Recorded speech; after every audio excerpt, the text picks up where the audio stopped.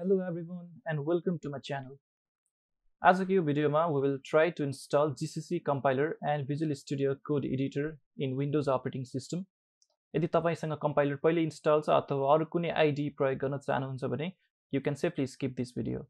Windows को लागि GCC install गर्न we will take help of MinGW, in other words Minimalist GNU for Windows. त्यसको लागि web ब्राउजरमा गएर mingw-w64.org भन्ने एड्रेसमा जानुस्.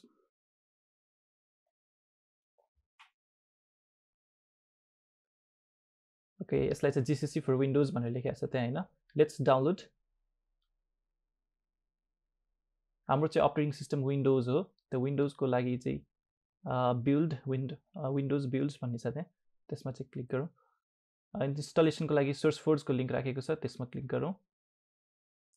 And then our download will start shortly. So यो डाउनलोड लाई क्लिक गरौँ, इन्स्टलर ओपन हुन्छ. त्यसपछि नेक्स्ट गर्दै जाउँ. कन्फिगरेसनमा चाहिँ डिफल्ट नै छोड्दिउँ, नेक्स्ट गरौँ. र डेस्टिनेसन फोल्डर भनेको छ, त्यसको लागि चाहिँ मैले एउटा सी ड्राइभमा नयाँ फोल्डर बनाउँछु, MinGW भनेर. And I'll select that folder. Okay, click next then. त्यसपछि डाउनलोड हुन थाल्छ, अलिकति टाइम लाग्छ होला.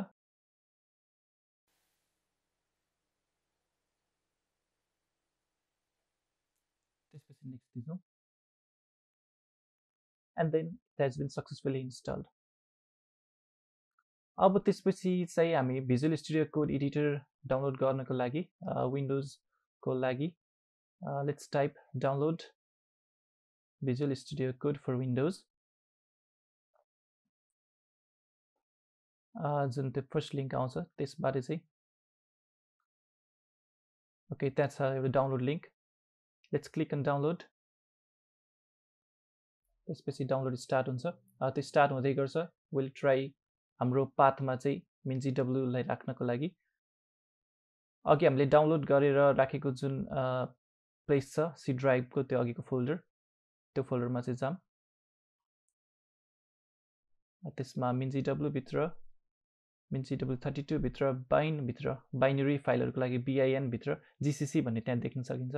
त्यसको चाहिँ एड्रेस लगेर कपी गरेर this PC लाई राइट क्लिक गरौँ and go to properties.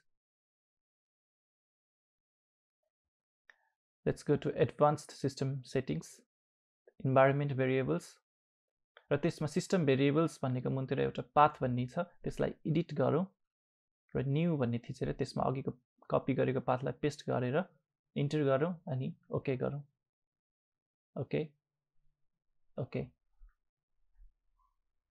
Okay, हाम्रो GCC पाथमा आयो कि आएन चेक गर्नको लागि चाहिँ let's go to CMD and type GCC -- version. GCC space -- version गर्दा हाम्रो चाहिँ GCC को भर्जन हाम्रो कमान्ड प्रम्प्टले देखाउँछ. That means it has been successfully installed. Okay, हाम्रो Visual Studio Code पनि डाउनलोड भइसक्यो. Let's try to open that. Run. Accept गरौँ. Next. यसको लागि चाहिँ सबै नेक्स्ट गर्दै जाउँ. यहाँनिर चाहिँ यो दुई तीनटा अप्सनहरु चाहिँ सिलेक्ट गरौँ. त्यसपछि नेक्स्ट गरौँ. त्यसपछि install. Okay, after install lunch Visual Studio Code मा क्लिक गरेर फिनिश गरौँ. ओके, Visual Studio Code खुलेको छ. यसमा चाहिँ हामीहरुले सी प्रोग्रामिङ को लागि चाहिने एउटा दुईटा एक्सटेन्सनहरु हाल्छौं सबैभन्दा फर्स्टमा. So let's go to extension tab. यसमा चाहिँ सबैभन्दा फर्स्ट एक्सटेन्सन भनेको चाहिँ C-C++ भन्ने छ. टाइप गरे भने चाहिँ त्यसले सर्च गरेर देखाइदिहाल्छ. यो चाहिँ हाम्रो C र C++ को सपोर्टको लागि Visual Studio को प्लगइन हो. यो चाहिँ मैले पहिले इन्स्टल गरेको हुनाले मेरो चाहिँ त्यहाँ डिसेबल अनइन्स्टल आयो, तपाईकोमा इन्स्टल आउँछ. नेक्स्ट भनेको चाहिँ हाम्रो कोड रनर. यसले चाहिँ हाम्रो C कोडलाई चाहिँ Visual Studio कोडबाटै रन गर्नको लागि हेल्प गर्छ. त्यहाँ माथिपट्टि एउटा रन बटन आएको छ, त्यो बटन लिएर काम गर्छ. त्यसलाई पनि इन्स्टल गरौँ. सो लेट्स इन्स्टल अर्को ब्राकेट पेयर कलराइजर भनेर. यो पनि मेरो पहिले इन्स्टल छ, तपाईले इन्स्टल गर्नुस्. यसले चाहिँ ब्राकेट ओपन र क्लोजलाई चाहिँ एउटै कलरको बनाइदिन्छ, सो दैट ओपन भएपछि क्लोज कहाँनेर भयो हेर्न सजिलो हुन्छ. बेसिकली यो तीनटा एक्सटेन्सनहरु हालेपछि हामी चाहिँ रन कन्फिगरेसन मिलाउँ. Let's go to file, preferences and settings. त्यसमा एक्सटेन्सन्स भन्ने मेन्युभित्र रन कोड कन्फिगरेसन भन्ने छ. त्यहाँ अलिकति तल गयो भने चाहिँ रन इन टर्मिनल भन्ने छ. त्यसलाई चाहिँ सेलेक्ट गरेको हुनुपर्छ. मेरो पहिले सेलेक्टेड छ हैन. त्यसलाई चाहिँ चेक भएको हुनुपर्छ, त्यो टिक लागेको हुनुपर्छ. त्यसपछि यसलाई क्लोज गरिदिउँ. So let's go to terminal and new terminal. यो टर्मिनल चाहिँ डिफल्टमा पहिला पावर सेल बसेको हुन्छ विन्डोजमा. So let's select command prompt र यसलाई डिलिट गरिदिउँ. So let's check it. Okay, change भइसक्यो. So yeah, that's it for this video. Please don't forget to like, comment, share and subscribe to my channel, and also follow me on social media. So see you in the next video.